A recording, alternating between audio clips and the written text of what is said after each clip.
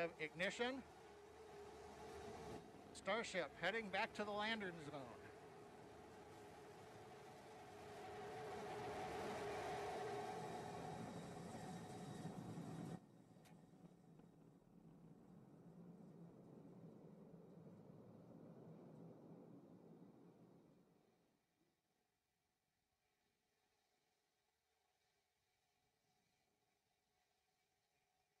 I attended any protests for George Floyd or anything for police brutality, and my answer was no, because I hadn't. This particular march was more so for voting, voter registration, getting people out to get out and vote for the presidential election that was upcoming a couple months afterward. And this was the only one that you attended? Correct. This is the only thing I attended. So you did not attend the protests on behalf of George Floyd or anything like that? No, I didn't. Did none of that.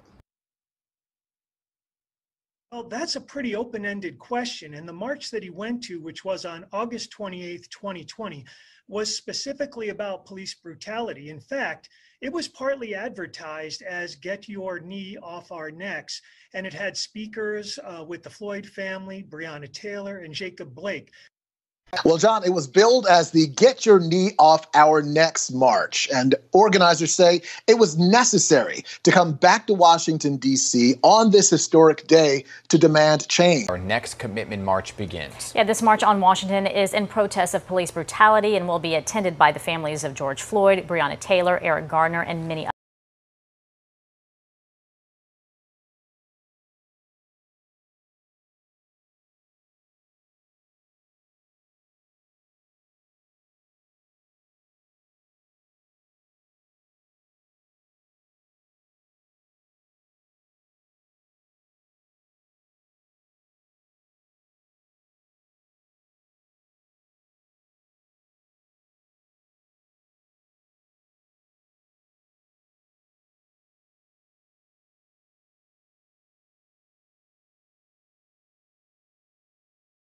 Sorry about that. It came across very quickly here.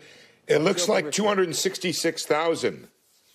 It looks like it was a big disappointment at 266, but maybe I have that wrong. Let me double check the Bureau website here. 1 second. Yes, 266 is correct. Unemployment little change to 6.1%. So we have some issues here. 266,000. Long-term unemployed. Big revision. Yes, that's what I'm. Last month, not hear me there? 770 versus 916. Yes. Dogecoin to the moon, Doge going to the moon. Dogecoin to the moon, Doge going to the moon. I got Doge in my wallet, transfers and deposits. I just bought a spacesuit, we taking out like a rocket. Dogecoin to the moon, Doge going to the moon. Dogecoin to the moon, Doge going to the moon. I got Doge in my wallet, transfers and deposits. I just bought a spacesuit, we taking out like a rocket. I got the Doge.